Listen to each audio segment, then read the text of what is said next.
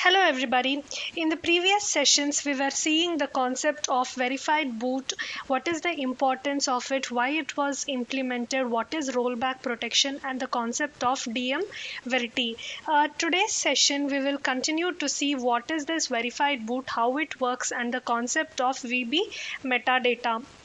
So, how it exactly works? Bootloader starts by verifying VB metadata, which is nothing but it's a tiny signed operating system containing metadata needed to verify the rest of the OS. Okay, so we know that the Android device booting starts from the point of bootloader. So bootloader is the one who will start verifying if we are flashing the correct operating system. Bootloader will take help of VBMETA. Okay, this VBMETA is nothing but it is a very tiny operating system partition which will contain the data required to verify the rest of the OS. So there should be someone who will tell us to verify, yes, this is correct, this is wrong, right? So that is done by VBMETA. And the VBMETA uses RSA 2048 SHA 256 algorithms for the signature purposes. And as I already told, verified boot will also have an additional check of rollback index. So this VB metadata structure will contain the rollback index information. Okay, so bootloader is the one who will first verify the VB meta. VB meta will tell us if we are trying to flash the correct OS or if some attacker is trying to corrupt the device by flashing the wrong operating system. So the VB metadata structure, it hashes needed to verify the other partitions. Okay, so this is the data structure. In the later part of this PPT, I will show you the data structure, how it will look. So this data structure is the one who will verify the signatures with other partitions. Okay. So once the bootloader is finished with verification, it will passes the verified boot state and verified boot public key to the trusted environment, which will run the kernel from the boot image. Okay, so bootloader will load the VB meta. VB meta is the one which will have a data structure. So in that particular data structure, it will have hash tree and it will check with the different partitions. Okay. Once VB meta tell yes, this is a recognized OS and it is correct OS the user is trying to flash, the control will go to the kernel. The bootloader will pass the control to the kernel and kernel is responsible for using DM Verity to verify the rest of the OS via hash trees. Okay. So verified boot is the process of assuring the end user the integrity of the software running on the device. That's exactly what it is. It typically starts with a read-only portion of the device which loads the code and execute it cryptographically. Okay, so only the read-only portion, for example, bootloader. First, it will start with bootloader. It will see if the cryptographic signatures algorithms are matching, and once it is matching and when it doesn't have any security flaws, it will decide this code is authentic and it will continue to other partitions. Other partitions include DTBO partition, system partition, vendor partition, user data, recovery, etc. etc. Okay. So first, bootloader is the one which will be checked. When this partition is given a green tick, other partitions will be checked.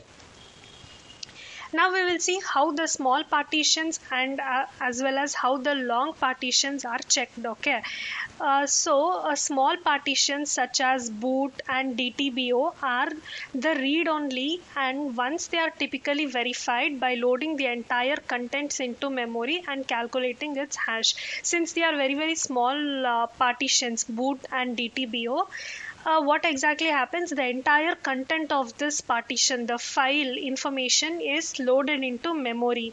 They are loaded into memory and there we calculate the hash.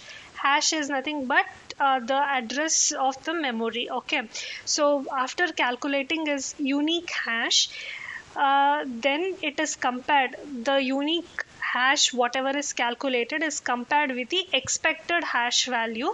If the value doesn't match, Android won't load. Only when the hash values match, Android will load and it will continue to the other next partitions. Okay, so this is about the small partitions. Small partitions, the entire data is loaded into the memory and there we calculate the hash. What happens with the large partitions? So here larger partitions will not fit into memory, we know that. So what we do, we will use a hash tree. So in hash tree we will calculate only the hash value of the root node. We know how a tree looks, right? A tree will have the root and it will have parents will have child nodes. There is a different levels of structures. Okay, so root hash of the hash tree is calculated during runtime and that is checked against the expected hash value. If they match, we continue, otherwise error is thrown to the user. So Android will include the dmverity driver to verify larger partitions. So in my previous tutorial I have already told dmverity is also used to match the hash value. So these partitions are stored in memory, right? For example, system image, these images are stored in memory. The address of the root is the hash value and that is checked. Okay, so when they match, it proceeds further.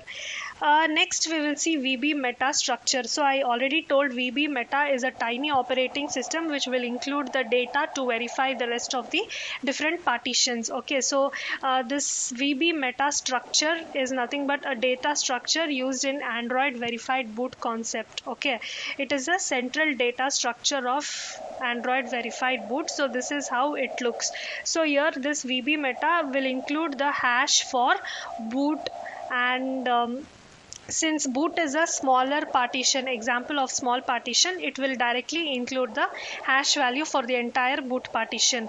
But system and vendor partitions, since they are large partitions, what will happen? It will include the hash tree metadata, means the root of that particular hash tree for system, and it will include the root information of the hash tree for vendor, and it is signed by key 0. Okay, so this is a data structure and it contains number of descriptors and other metadata, and all of this is cryptographically signed. Every data which is containing in this structure, VBMETA structure, is cryptographically signed, and there are descriptors used for image hashes and image tree metadata. So because this VB structure in VB metadata partition is cryptographically signed, bootloader can check the signature and verify it was made by the owner. For example, here it will check for the signature key 0 and it will verify. So like that only boot partition, the data in the boot partition, the data in the system vendor, all that is contained here. User data, other partition. So this is how the structure looks like. So this structure is flexible enough to allow hash descriptors and hash tree descriptors. Don't worry, it is just containing the hash tree descriptors. Hash tree descriptors is the address in the memory where these partitions will be present. Okay, so this is again another example. If there are chained partition, if a phone manufacturer defines to include his own partitions, there will be chained partitions. That time the bootloader, how it will come to know, a footer is added. Okay, if there are multiple chained partition, bootloader will verify here key 1, and similarly a footer will be added. So bootloader will verify the header as well as the footer, and then it will conclude yes, this is correct. So this is a structure which includes the descriptors of different hash and hash tree. Okay. Yeah, so that's all I had for today. We saw what is VBMETA and we saw the structure, how it looks, what exactly contained in the structure, and how the bootloader loads the VBMETA and how the process continues. Okay, so I hope this was informative and helpful. Thank you everyone for watching. I'll see you all in my next tutorial. Until then, everyone, take care. Bye.